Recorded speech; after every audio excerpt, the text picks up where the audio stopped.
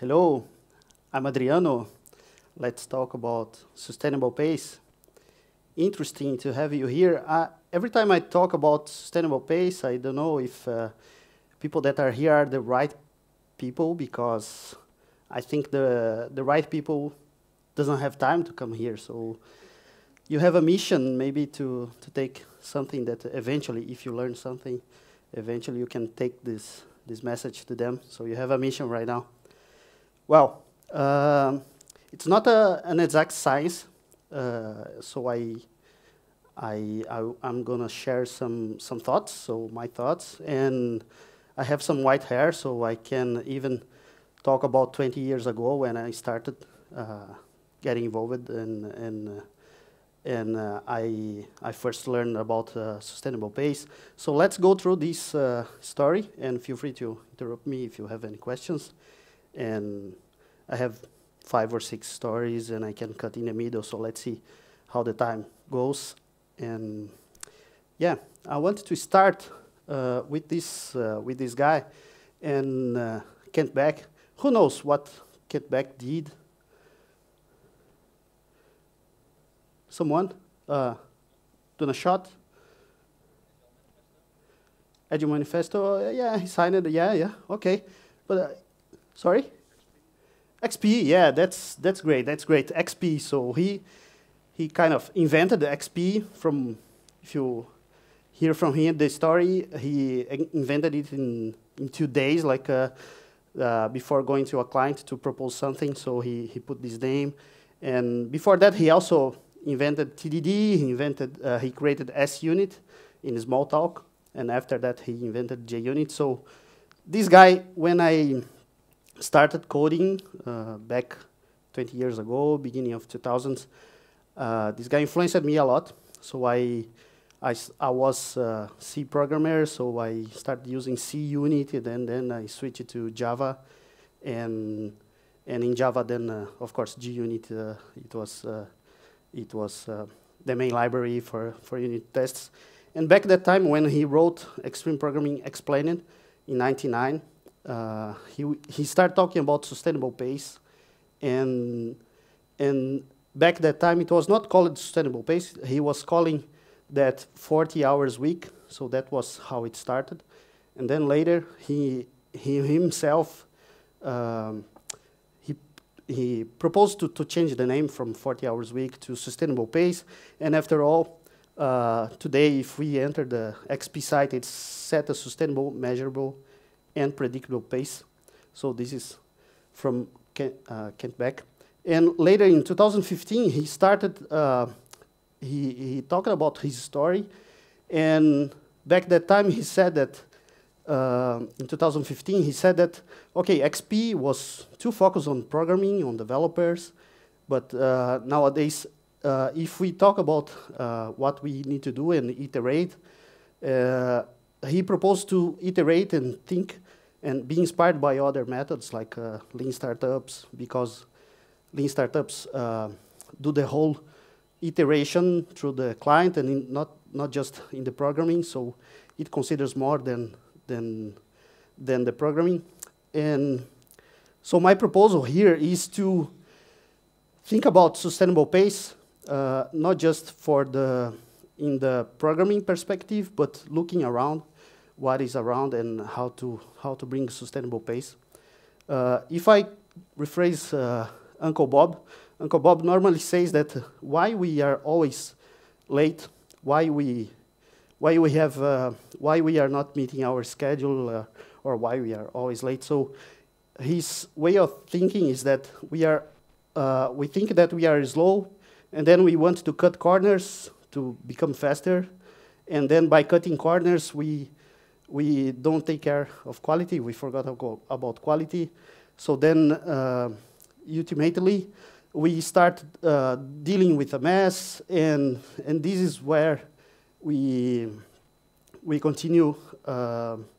We started losing quality, and then we started losing time, wasting time, and there is where we we lose ourselves, and that's why we create a mess and we are late. So this is Uncle Bob thinking. So, but for the programming, for the code itself, we have clean code, we have clean architecture that prevents us to create a mess. So we already have some standards that we can set to ourselves and avoid getting into this situation. So my thought here is, what else we can do to avoid a mess, to avoid getting into this situation with sustainable, in an unsustainable pace. And this morning, there was a talk with Tobias Modig, and he asked for the audience, why do you cut corners? So the most voted one was the pressure from management to deliver, then also pressure from yourself to deliver, and eventually other reasons, pressure from team to deliver. So it's not, why do we cut corners? It's not because we don't appreciate quality, because we don't know what to do. So it's always something, well, the winner here is something about the managers. So it's the system that makes us cutting corners, and then as I am sharing my thought, this is one of the root cause for arriving in a sustainable pace. So then my first, this first piece here, my first thought is that in order to avoid, to bring sustainable pace, to achieve sustainable pace, so I bring it on, as a takeaway, frequent delivery, because that was what Kent Beck's thought in the beginning. So if you read the book, Extreme Programming, when he talks about 40 hours a week, he's not bringing something new. It's not magic. So it's all about delivering frequently, and then the client will be there with you. And so that's why I bring, just as a starting point, frequent delivery. Then fasting forward. So I started in 2000, then fasting forward for 2005. I started a company with some colleagues, and interestingly enough, one of our first clients were based in Belgium. It was Aprico, the name of the company. It still exists. And well, we started talking about Agile and all these methods. So, but back that time, it was not known from anyone. No one knew that. But we wanted to sell projects like a software factory, but having the client as a product owner. So that's what we wanted to do, and we thought that, hey, these things will be the mainstream soon, and we anticipated ourselves, and we started this company. And well, it was a nice environment. As you can see this picture here, we are throwing the renting sign away, and we used that house that was not far from the beach. We used it as a base to build the company. The issue with this company was that the selling cycle was long. Why? Because we wanted to sell a project as a software factory, but we needed to explain our method. We needed to explain that, okay, we are not going to plan everything up front. You client, you have a role, you will be the product owner or something like that back that time. And well, the solution in this case, that time, there was a lot of discussion about contracts, open scope, closed scope, and we needed to create an umbrella to protect the way that we work, and this umbrella was the contract. So we created contracts that helped the interaction with the client, and in this contract we put, in this example, we did estimates using points back that time, and we created some midterm burn down charts. And if we have some deviation from that burn down, a deviation back that time, we used 20%, then we could have some penalties. Well, it happened that we had some deviation, but it never happened that we had penalties. With this long selling cycle, we had the client close to us, and I like to bring a metaphor about the taxi cab. Imagine that you want to send a parcel to the airport, and you need to run with this parcel, and you bring a taxi, and you say to the taxis, hey, I need to deliver this parcel in the airport. And then, okay, the taxist, okay, I will do my best, I will deliver this parcel. And in the way to the airport, the taxist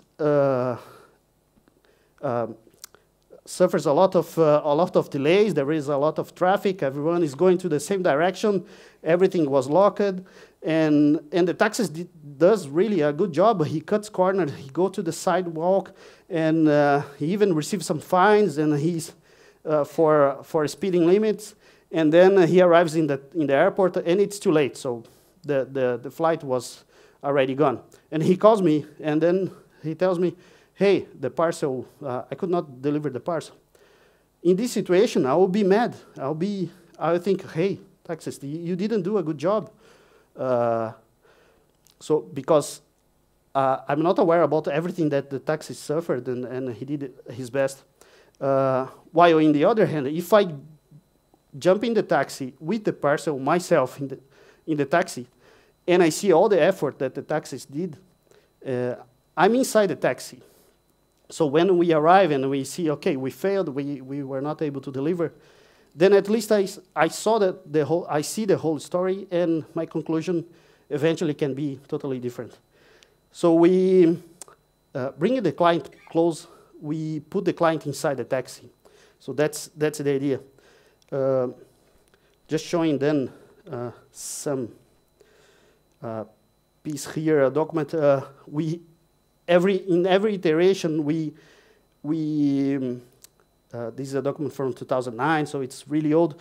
We show to the client what's the list of things that we planned to deliver.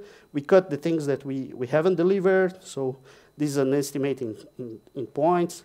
And we have long-term burn-down chart. This is 5 or 6 months, and then we steer based on this burn-down chart. And yeah, this is the one that could lead us to a penalty.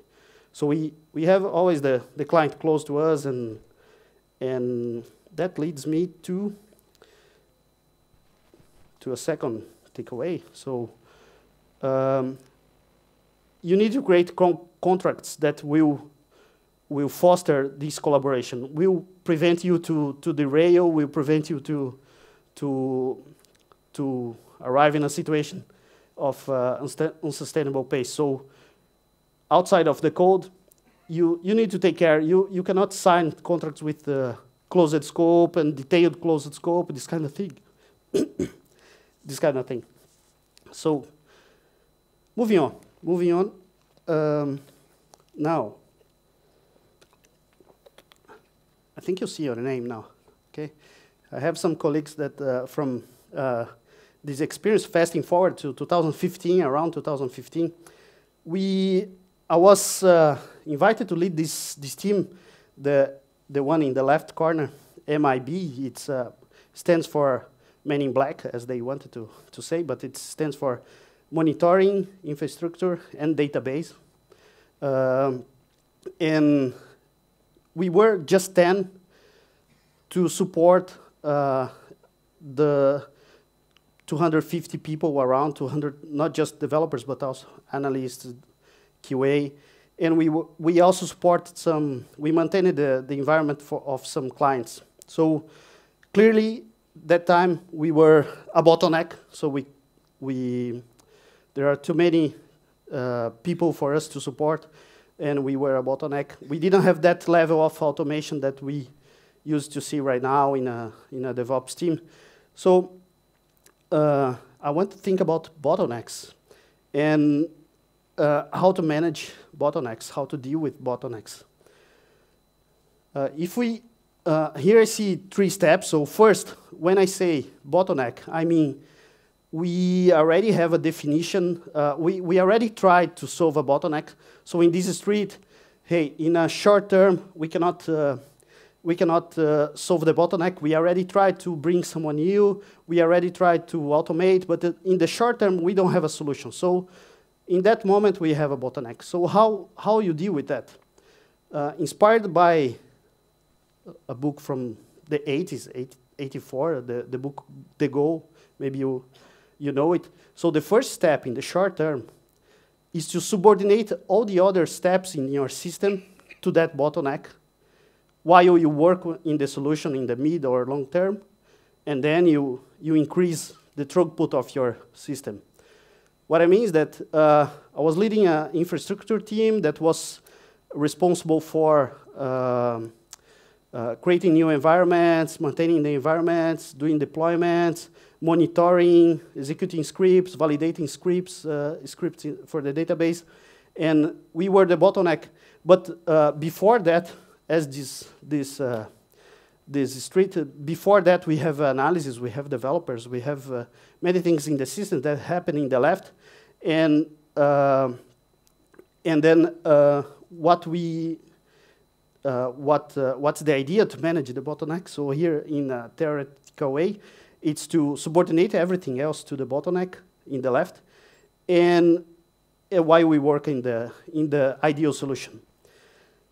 So now, coming from the theoretical to the steps that were done there, instead of putting pressure on people to work more and more to deal with more demands, the short-term solution was to subordinate the whole system to reduce the velocity of the system to the capacity that we have. In this example, so we did some things like, first, we visualize our work. We put everything in the system. We had some demands that were coming not through the system, not with the not officially. So we organize these. Then, if we come back to this screen, we have 3 different departments. The one below here was the issue, which is the orange one. We know that these ones were the ones that most demanded things and were, it was more difficult to deal with them. So what we did is to reserve some capacity. So we had 2 people dealing with the green area, green department, 2 people attending the request from the yellow area, and 3 people attending the request from the orange area. So by that, we isolate the problem, and we set a capacity. So you can count with 3 people for that area. And okay, for that area also, daily refilling backlog. So we defined what was the priority for that time, for that day, in that area, and we limited the number of urgencies. So now, not everything can be an urgency. We say like, okay, you can have 1 urgency per day. You need to organize yourselves to not to bring 5, 10 urgencies, things that needs to be solved right away. So you limit yourself. And I'm going to talk more about that later. But we set SLAs per services. So we define what are our services. And we started measuring how long, what's my capacity, how many things I can do at the same day, what's the time that I take to deal with that, to bring a solution. So that's short term. We basically manage the capacity. We subordinate everything else to our capacity by limiting the requests, managing the demand. And in the mid-long term, why in the mid-long term? That's not the focus for now, but then we work on the real solutions like Docker, Rancher back that time. We used OpenShift for an internal cloud. So we bring the automation that we needed, and we increased the team that was not feasible in the short term. So manage bottlenecks. So this is a takeaway. So normally, if your team is a bottleneck, you put the pressure on your team and you want them to do more and more. But if you are not, if you tried already everything and you are not bringing this idea of subordinating everything else to your bottleneck, or if you want to say in other words, if you are not managing the demands, you are not, you are just putting everything on top of your team, and this is not sustainable pace. So have that in mind, manage bottlenecks. Fasting forward a bit, a mission in Abu Dhabi. So, well, I moved from Brazil to Abu Dhabi, and in Abu Dhabi, I joined this project, and it was a project with a central bus and several systems attached to the bus. So we have the hospital management system, CRMs, business rules extracted to externalize it, and we did this kind of thing. So client arrives in a patient arrives in a clinical, and he claims to do some treatment. So it arrives in the OHI, in the hospital system. It goes to the bus to check if in the external rules to check if this claim was positive or negative, if we could proceed with the treatment or not. BRMS, the business rules management system, could eventually trigger some other calls to CRM, to the financial system, to check if the client is in a good shape, if he's paying, and then we return back the information to the hospital system. So that's the kind of thing that we were doing. And there were many vendors. One of the vendors that I was working with was the responsible for ESB and BPM. And you can imagine, so if there is an issue in this kind of architecture and everyone working together, who is the one to blame in this case? Anyone guess? Architect. The architect, okay, eventually, all right. Well, I would say that if two systems are not integrating, the first one to blame is those that are taking care of the ESB. So maybe the architect of the ESB. And well, that was a central piece, so we needed to deal, we were taking care of the ESB and BPM, and we need to deal with all the other vendors, so we were really a central piece. And the client itself had a bit more, two other teams, the QA and some business team. So there were around 150 people involved. And my mission was short term, it was 7 months, but the project had already started when I arrived, and then the project continued when I left. And when I arrived, it was mid-June, and there was a plan, a beautiful plan, like a roadmap of release. So, okay, we just delivered release 2, now we are in the middle of release 3, and then looking forward for release 4. I was looking for this release 4 because we were in the middle of release 3, but then I realized that we didn't have a plan. Well, I was not seeing things, I was not able to communicate what we were doing about on the release 3, and well, I was in Abu Dhabi. I was with 5-8 people in Abu Dhabi, and the rest of the teams in our company were distributed around Europe and Lebanon. So it was really an experience, different organization, let's say. And I didn't have contact with the teams directly myself. I had, well, I was not there to see what they were doing, but what happened is that through the time was passing, and I discovered that I was receiving wrong information, let's say like that. People were really were not telling me the truth because I was close to the client. I would report to the client. So even the CEO of the company was not telling me the truth. So the truth was that we were still working on on the release 2, doing bug fixes and trying to really get rid of release 2, while we were supposed to work on the release 3. And I was even, okay, I think I'm going to be useful on release 4, but after all, we were much further than that. So the issue here was that all the plans were, there was no commitment from people to those plans. Those dates were settled by someone else, and we just needed to deliver. And with this complexity of multiple systems, there was no, this complexity was not taken into consideration, and there was no transparency. Even me, inside the company, I took some time to discover what was really happening.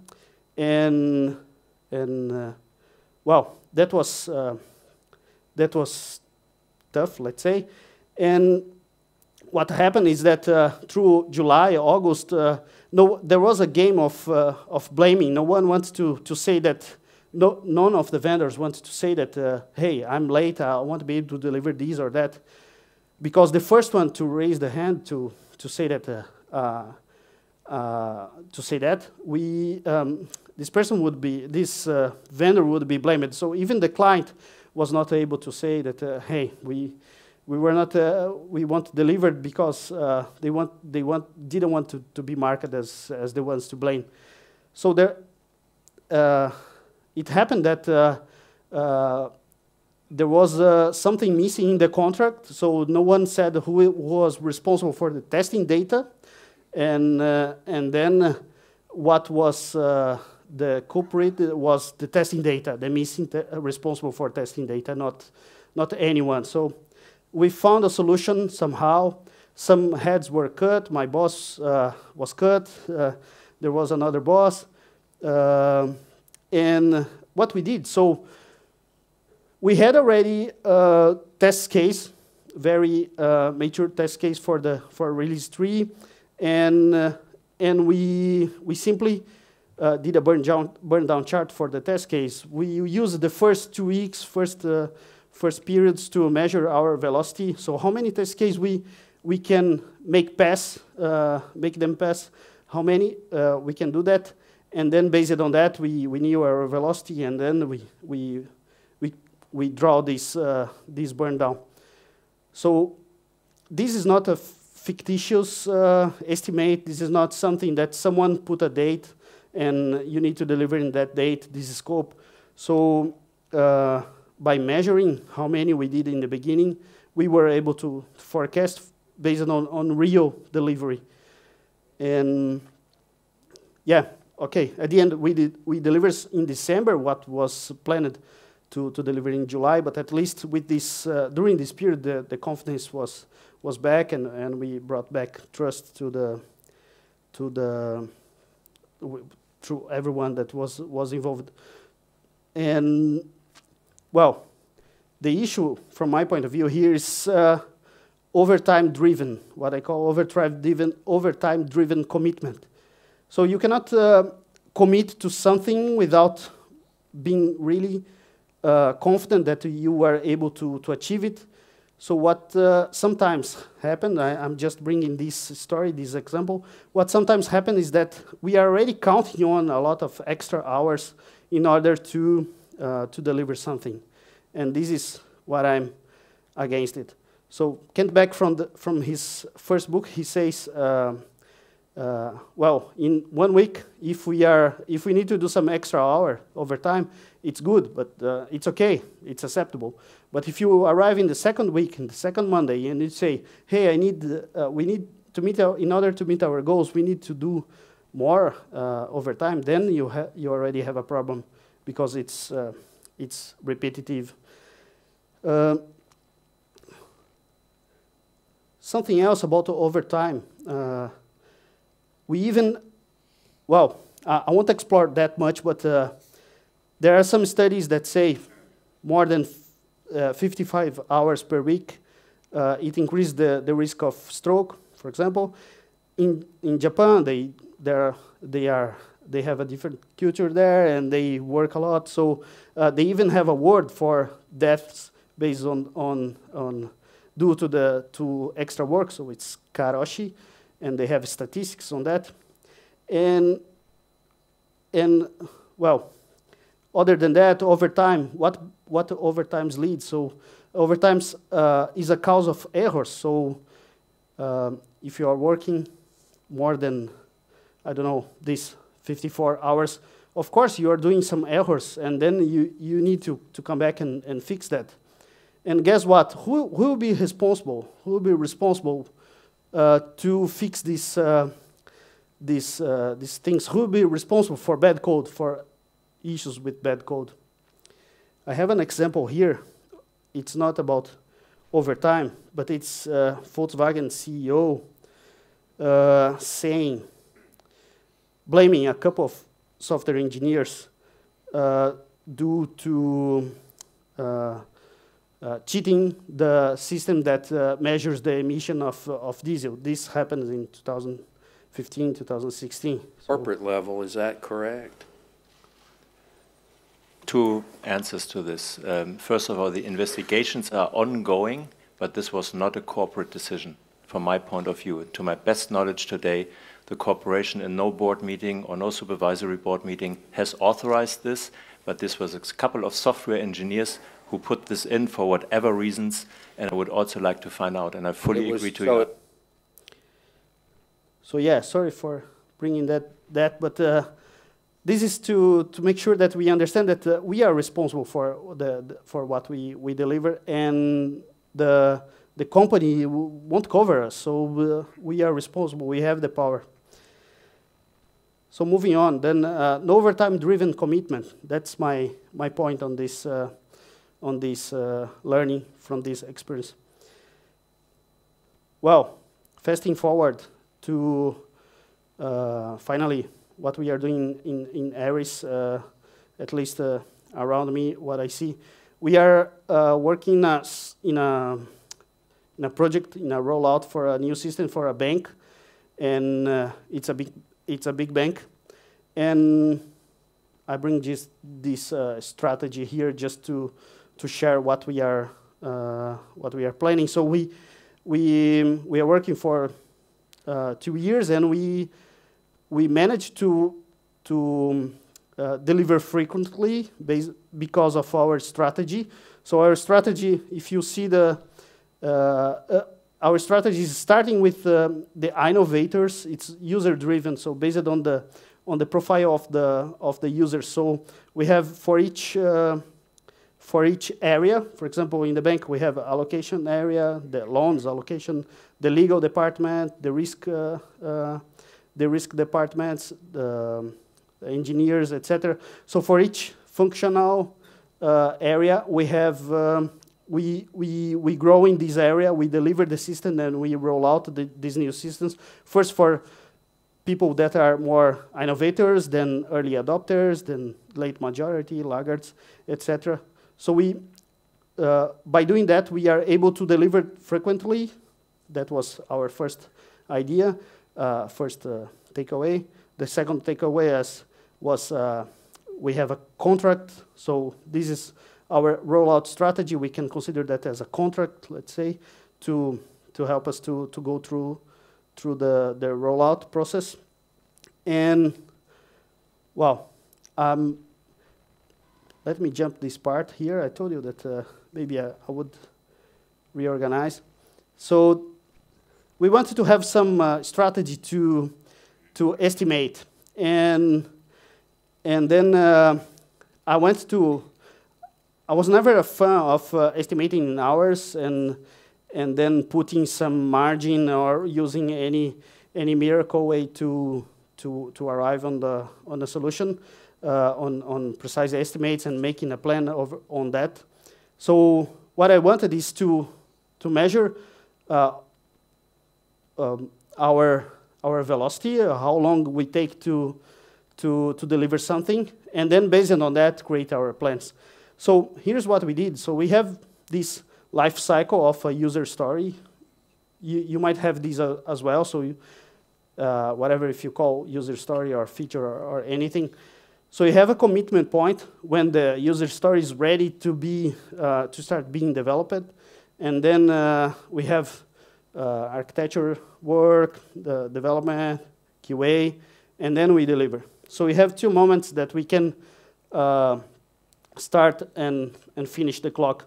So that workflow that we saw before, it's our board, so we can see things in the left, things in the right side of the board, and we have 2 moments to click the clock, so to start or to finish the clock.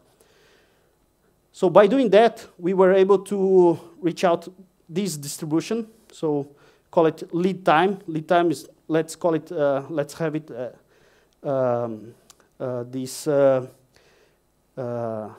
this term here clear, that is the time that between the commitment point and the delivery. And in the graph, we can see here that the occurrence of lead times around 12, 15, there is a peak. So just for us to read the graph together, so we have almost around 6 and 12 stories. We have almost 60 stories that had that lead time, while in the right side, for example, we had around 15 stories with more than 181 days. No, between 94 and 181 days. So that's how we read the graph. So reading the graph, then what are our conclusions here is that the mean is the mean, not the average. The mean is around 23 days. And if we want to say something for our stakeholders about confidence, so we can say that with 80% of the time, it's less than 52 days. So we can already say something about that. So with this, we can provide some estimates. Without estimating anything, we can provide some dates, and with these we can build some plans. But then there is some magic behind it. I want to talk about this one, this person. Who is this person? Who knows? Okay, it's Fourier, but do you know what Fourier did? You know, you raise it? Okay. Fourier. So Fourier, he lived during the Illuminism and Industrial Revolution in the late 1700s, beginning of 1800s, and he was a scientist, and he studied the nature of the waves. So, for example, wave of light, wave of sound. So, what he came up with was that we can add waves one to the other, just like this, or we can subtract one wave from the other. So this is another example. So the wave in red plus the wave in blue plus the wave in green, it creates this yellow wave summing up. So for those that surf know what I mean when one wave comes with the other, and then suddenly there is a peak. So that was Fourier. And we can call it Fourier analysis or Fourier transform. And if you have well, your headset has a powerful noise suppression. So you need to thank Fourier, because what the noise suppression is doing is just removing the noise from the wave. So this is kind of a transformation. A Fourier transform applied to the wave. And now talking about colors, we can remove the waves of colors from the infrared or from the ultraviolet and you spectrum, and you see different colors that you were not seeing before. So you can do Fourier transform also for colors. And then I bring back you to this graph here, and then you can start imagining a wave. So it's a kind of a wave. It's not perfect. It's not Definitely, it's not a normal distribution. It's more like a log normal distribution with a long tail in the right. But it's kind of ugly. But it's a wave. So maybe we can apply Fourier analysis here. And well, I plot. This graph is plotting the lead times for the stories. And normally we don't differentiate the stories from, so either we are fixing bugs, so this is one thing that we do. We are doing refactories, we are doing stories, but normally we are accommodated with the stories. We don't split these, we don't create other classifications inside the stories, a story type A, story type B. So what I come up with while doing this Fourier transform was differentiating special stories than fast tracks. So we discovered that those stories that didn't, in our case, that didn't require a new UI component, we call it fast track stories. And those that need a new UI component, we call it special stories. And then for each one, we have different policies, different way of working with them, basically through the same workflow, but one needed more design up front, another didn't need design involvement, and that was a differentiation of story. So by doing that, we were already able to remove from the wave in the left, from the gray one, we were already able to see stories, the fast track and the special stories, to differentiate them. And then we have two different waves. But I continue doing that. So imagine that, well, okay, what's the point of differentiating these waves? So imagine that you have these requirements. So we want to show in the screen information about loans allocation by country. And then the requirements say that we need to show in a graphic way and also in a tabular way. But we have a tabular UI component. We don't have a graph component. So instead of estimating and then negotiating and splitting the story involving maybe UI architect, etc., talking to business and the designer, we could already say that, hey, if you want just the one in the left to start with a tabular, it's going faster, it's going to be delivered much faster than if we do the one with the graph. So we shift left the estimating, shift left, sorry, in the board. So we transfer the responsibility of estimating from the developers to the business, to someone that is requesting. And that saves times from everyone. And it's a good estimating because it's based on data. It's based on the real lead time. And we can do it again and again. So a new Fourier transform.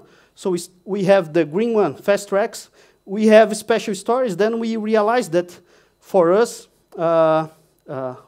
these are our case. So you can, if you want to apply this idea of Fourier, you can find your own criteria. So first, fast track stories were those that reuse UI components.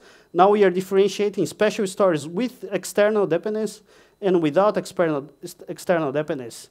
So it was an easy, it's an easy way when the story is coming and then we just analyze, hey, these will need data from a new system. These will need to interact with the other system. So we differentiate special stories and with and without dependence, plus the fast track.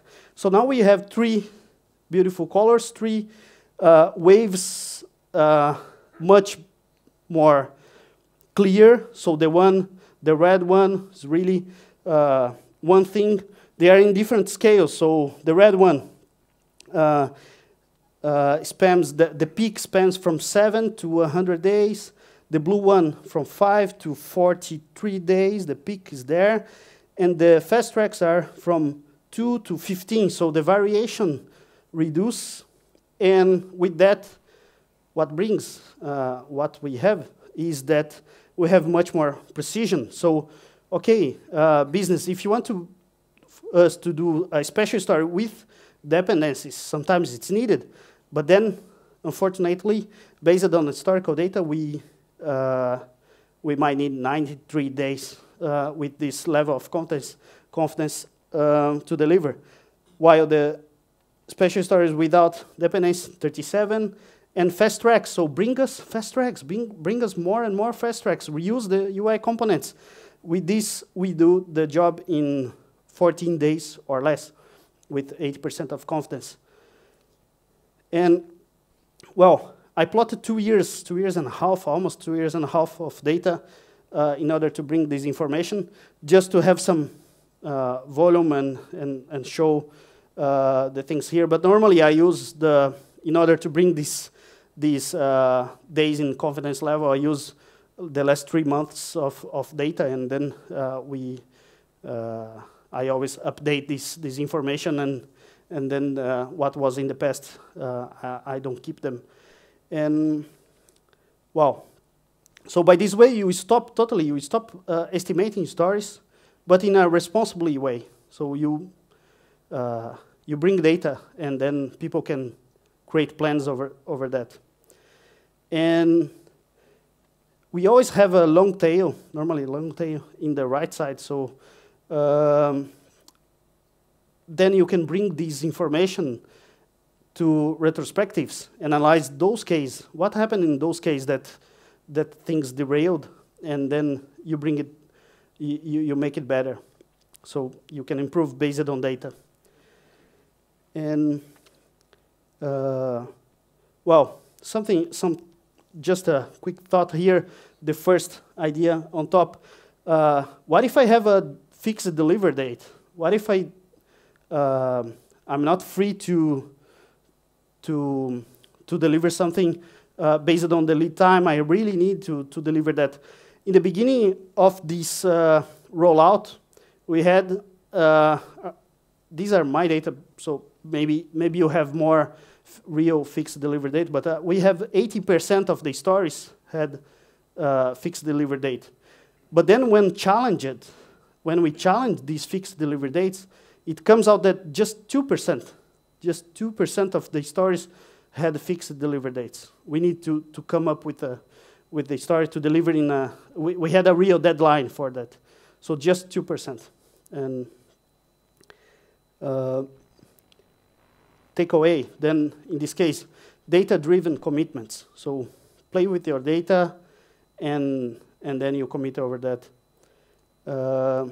without guesses and etc. Doing that, you avoid unsustainable pace all at once. And moving on, hey, I would love to continue this conversation. There are several ways to continue this conversation. You can join me in LinkedIn. You can access my website. You can do a training. I hope I'm not as nervous in the training as I was here with this intimidating screen size. And on top of that, we can work together. So you can join ARHS or at least get to know ARHS. And with that, time is almost over. But thank you very much, and see you around.